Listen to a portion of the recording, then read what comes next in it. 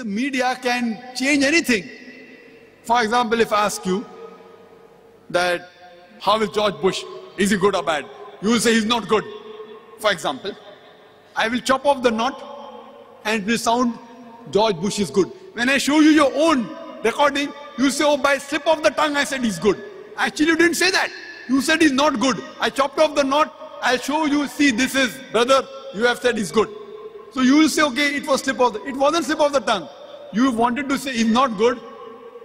I chopped off the knot and it sounds like he's good. So this is the media plays games. So we as Muslims, what we should do, that we should know our religion very well. We should know our deen very well. And when anyone replies, we should not be swayed by how they portray Islam. And to judge Islam, we should go to the authentic sources, the Quran and the Sahih Hadith. We should not look at what Muslims do or what the Muslim society does. To judge Islam, I'm not going to judge Islam by what the people in India are doing, or Pakistan, or Taliban, or Saudi. I'm going to judge Islam based on authentic sources, the Quran and the Sahih Hadith. So this strategy we use. And when the media portrays something, we should know how to turn the tables over. See, now the person won't ask two questions. He only asks one question. Why? Because my first answer only was the thing he didn't expect. He didn't expect me to say that I'm proud of my country. He thought I will say I'm not proud of my country. I'm really proud of my country, not that I'm telling a lie. I'm proud of India. And that is a battlefield where a mujahid, jihad means striving.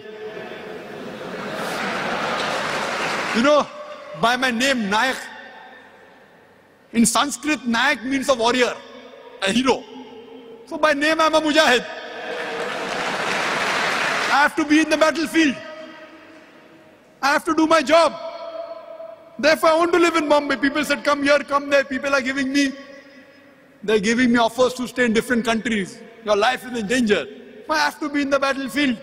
That's my battlefield. I love my country for many reasons. For many reasons. Alhamdulillah. And I'm proud of that. So therefore a Muslim should be trained in the media when they reply to turn the tables over. Hope that answers the question. Jazakallah. Yes, sister. Assalamu alaikum, Dr. Naik. Since I'm in the media, I think this is a very relevant question which at times has come across our mind. I'm the editor of a trade journal in Dubai. This is pertaining to actually the Al-Qaeda organization and Osama bin Laden. All of us know that when he was fighting the Russians, and he was fighting communism, and what they did in Afghanistan, he was the hero of the masses. Now, many years down the line, this particular hero has turned into a monster. We're all aware of that. Now, my particular statement is this. Journalism is supposed to be objective. It is just supposed to report what you see. You're not supposed to infer anything. You're not supposed to come to any conclusion while reporting. And here, the Western media, they created the rules and they're breaking the rules.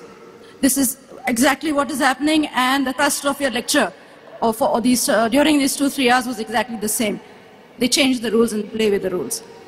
How can we, as Muslims, as peace-loving Muslims, draw the attention of the world to this thing which is happening? Like, for example, let me give you something. All the ills of the world, all the violence is blamed on Al-Qaeda, and we have heads of state giving irresponsible statements like such and such a thing, it's by Al-Qaeda. How do you think, as peace-loving Muslims, we counteract something which we see as which is not? I'm again talking about the rules of journalism. There is inference, there is opinion. These things should be separate, but they are being mixed in the news and being given to us. They are being dished out on a platter for the world exactly to believe what they believe, and that Islam is a terrorist religion. Do we have some certain hadith, or do we have some guidelines to show us the road and to show us the path as to what to do now? Asked a very good question. She's in the field of journalism, and she said that previously Osama bin Laden, when he fought with Russia, he was a hero, and Osama bin Laden was created by the Americans. And later on, when he goes against the Americans, he is called as a terrorist. And as she rightly said, in the rules of journalism, they have to report objectively. And they should not give the opinion. The inference is supposed to be made by the readers, not by the journalist. This is a rule, but rules are made to be broken. In America, Freedom of speech, freedom of speech. According to me, the least freedom of speech is in America. Freedom of speech, you can speak as long as it doesn't hurt them. If you don't speak against me, you can speak what you want. But if you speak against my interest, then maybe the CIA will catch you. So according to me, it is only a big farce. It's a hogwash. Freedom of speech. Regarding a question, how should we respond? Regarding Osama bin Laden, is there any hadith, etc.? And I was asked this question in Australia a couple of years back. Consul General of USA to Perth asked me the first question. I gave a talk on terrorism and jihad. He asked me, Brother Zakir, do you agree Osama bin Laden is a terrorist? He asked me, first question. So I told to the Consul General, as far as Osama bin Laden is concerned, I haven't met him. I don't know him. I'm neither his friend, neither am I his enemy. I don't know. I cannot base my judgment on what I see on the news channels, on BBC, CNN. Allah says in the Quran in Surah Hujurat, chapter number 49, verse number 6, that whenever you get information, check it up before you pass it on to the third person. So what they show on the media, on CNN and BBC, I cannot base my judgment on what I see on CNN and BBC because I know it is manipulated. Unless it's confirmed what they show is the truth. And when Yuan Redley, when she came from Afghanistan, she was asked, what is the opinion about Al-Qaeda? You know what she said? I doubt whether Al-Qaeda exists.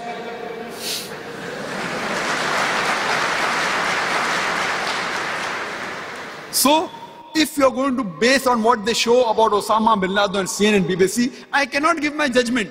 Allahu Alam, what is he? But CNN, which is controlled by America, I come to know from there that they have killed thousands of Afghanis. They have attacked Iraq from their very channel. If the person owns the channel, what he shows, and is proud of it, it's confirmed what they have done is there. So if you ask me, who is terrorist number one, according to me it is George Bush.